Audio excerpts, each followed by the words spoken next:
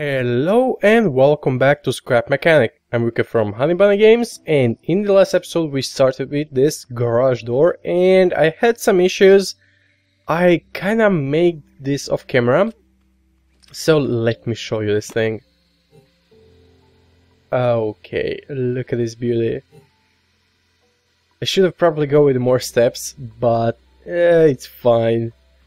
Oh my god, I love it. I didn't actually quite think I'm gonna be able to make it, but the thing is, I took some Legos, made this door, well, the concept of this door, and to see how this thing will have to work. So basically I came up with something like, I cannot access the controller. I have the sorting right next to the garage on the outside, so I can have both switches for this thing. I have this sensor here which I'm going to implement this episode. So here we go. We take a piston a little bit out, rotate the first part of the first segment of the door, then take the piston a little bit more out, rotate the second segment and all the way to the bottom. But right now, let me open the door just to show. Nah, I don't need to show you the sorting. But the thing is, when this garage is open, this lift will basically get stuck. Oh, I should not have done that. So yeah, you can see it will get stuck. That's not good. That's not something we want. But I want this size and I want this garage door to be this size. So I'm going to close the door, lower the lift, and implement the sensor. So I'm gonna place the sensor right about here. I'm going to get up. Oh no, wrong button. But anyway, this sensor should light up. Okay, I'm going up. Yeah, I didn't want to fall down.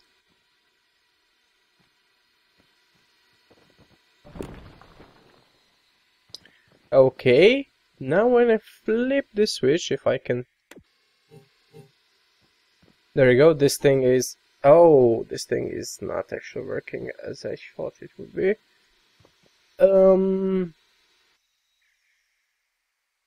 Okay, I'm going to place the sensor here. See? Oh, here. And can I actually target the... Yes, I can. This thing is active, and once the door is kinda closed, a little bit more, it should deactivate itself. Or maybe not. Oh well, doesn't matter. But this guy should not be able to lift upward while this sensor is active. So we're gonna place a simple AND gate. Just going to... No. Okay, maybe actually that was right. Just gonna place this thing. Okay.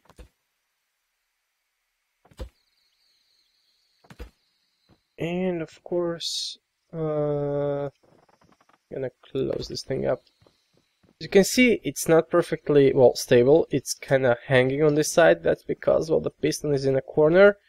That's not actually quite good. Is the garage door closed? Yes, it is. So let us lower down the lift. And let's go outside. I think I started, I did not start. Okay, I'm gonna start making a second end thing, actually, not the sorting. So basically it's not a second, it's the first end thing here. And, well, yeah, we're gonna connect end logic here. LEGO Worlds has posted a new announcement update, blah blah blah, something is live. Nice, whatever that is. Okay, so I'm going to place the... What was I going to place? Oh, the AND gate. I'm gonna try and go with a different design than I have in the tutorial. So let me see. I did see someone actually left a comment about him. So I'm gonna go with something like that, but let me see. How does the logic table work for AND gates. Let me quickly draw it out. Like 0, 0, 0, 1. Okay, so once the both guys are active, can I make it like this? I'm not sure actually. I'm thinking of something like each of these sides falling down. Something like the OR gate I made, but I'm not sure if I'm gonna be able to do it. Okay, so we're gonna go with this thing. Okay, there we go. Yeah, actually I'm gonna use this thing. Gonna need 2 controllers. One here, turn blue 90. Blue 90. And this guy. No. Nah.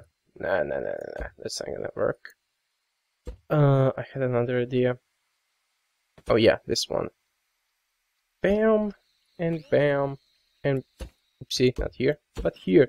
Okay, so this thing will turn blue 45. Oopsie, blue 45. While this guy also has to turn blue 45. Let me just quickly test this thing. And also gonna place the thing and disable the sensor so I cannot accidentally trigger it. Okay, I'm gonna connect this thing just to test if it works. Okay, doesn't work. Works fine, excellent. Gonna delete these guys and, well, connect this little fella to this thing, disconnect this guy, connect him to this sensor, and connect this guy to this sensor. Okay, no. That's a mistake. Basically, let me see. This guy has to be, yeah, this guy has to be, which one is it? This one.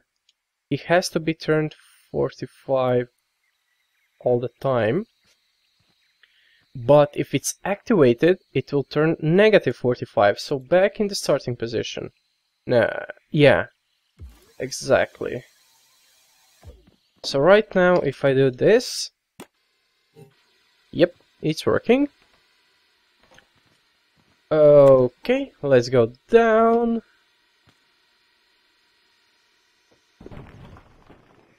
What if this thing is opened?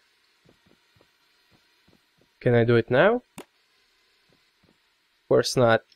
The only problem is if this thing is no. Let's close it down.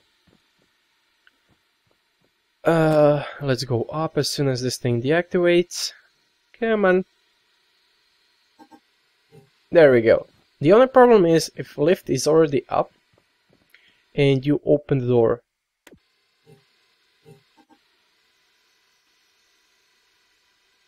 Yeah, it doesn't actually collide, but that might be a problem. So probably have to go and do some state things. So if it's in upper state, let's say it's true, then it shouldn't change while this is out. Something like that, but that's a whole nother level of logic. So not going to do it in this episode. I'm probably gonna have to test this thing out, make a tutorial so everybody can use it. But right now that's not gonna happen. I want to close this thing down and leave some holes. There we go. And maybe like this. I'm not sure why did I just draw H, but doesn't matter. Here's a bit random pattern. But anyway, this is the garage with the 2-level thing. So it works. Nice, nice, nice. Let's go up. Go, go, go, go. Oh. Yeah. Let's go up. Nice. Oh, not nice. There we go. Now it's nice. Just gonna finish this thing up. There we go. Nice, beautiful garage. I could actually go further and place an OR gate here. I'm going to do that. Of course I'm going to do that. Okay, come on. I'm gonna leave somewhere about here. Okay. Like this.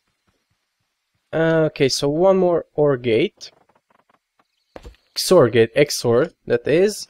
Oh, I didn't close this thing actually. Quite good. Oh, there, I could do something like this. Nice. What was I going to do? Oh yeah, XOR gate. Sorry, haha. Okay, bad pun. Let me make this thing like this. Same here. Gonna get deleted. Oh, wrong deletion.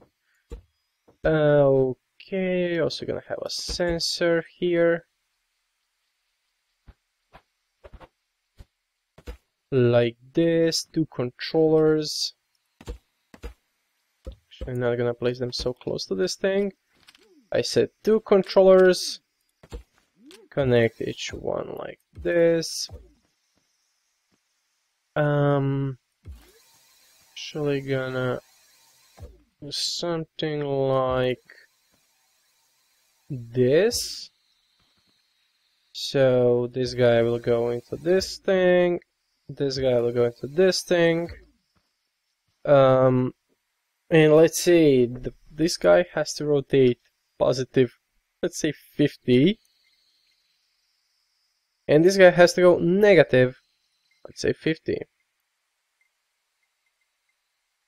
Okay, I think I know for a fact I'm gonna have to increase the distance on this thing, and let's try it out. Okay, this thing works, that's fine. What about the other way around? Oh, it has to go even further. Okay. Plus 55. Plus 60. There we go. That's it. That's it for this garage. I think there's nothing else we could add. We can activate this in both things. It's locked, so it doesn't open while this door is opened.